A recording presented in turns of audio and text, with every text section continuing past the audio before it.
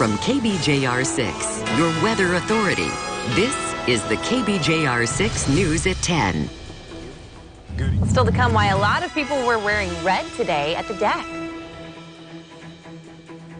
Heart health took center stage in Duluth today. The American Heart Association held its annual Northland Go Red for Women Luncheon at the deck. The event raised donations for the cause and helped raise awareness about cardiovascular diseases. Disease is the #1 killer of women. More women die each and every year from heart disease than all types of cancer.